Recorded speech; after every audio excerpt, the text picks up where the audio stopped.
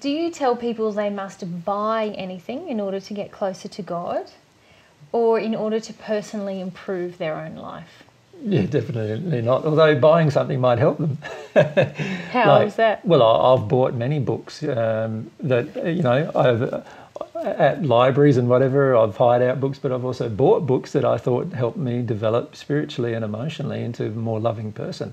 So there's some wonderful books that I've read that I've actually bought. Yeah. But I don't believe that anybody needs to buy anything from myself, because everything that I do is for free. So nobody needs to buy a book or buy, you know, something, or donate to us if they don't want to donate to us.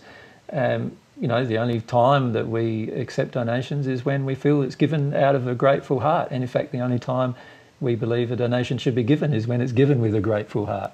And there are many times, as you know, where we've received a donation or a gift from somebody because we don't feel it comes from the right motivation. We've refused it, you mean? You said we refused Sorry, it. refused it. Yeah, Yeah. because we don't believe it comes from the right motivation.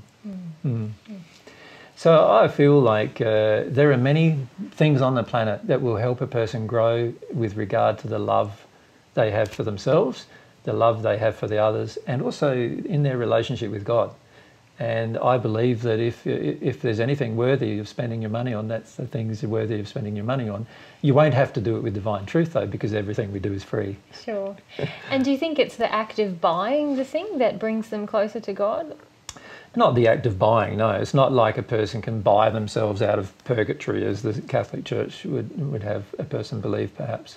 There's no way of buying a character. You can't buy character, you have to develop it, you know.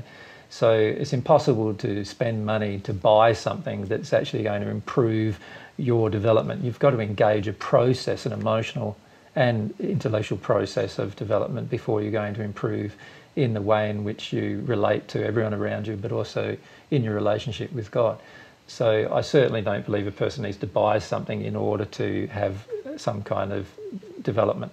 One thing I do notice on this planet, though, a lot is unless a person buys something, they don't value it. And that is a problem, because there are many things on this planet available for free that have far more worth than what you could buy something.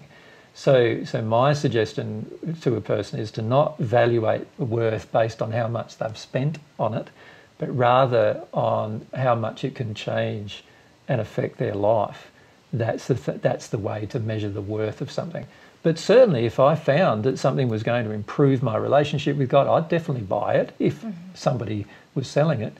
In my case, though, if I believe what I'm teaching does improve a person's life and improves their relationship with God, and I'm giving it away as well for free, no strings attached.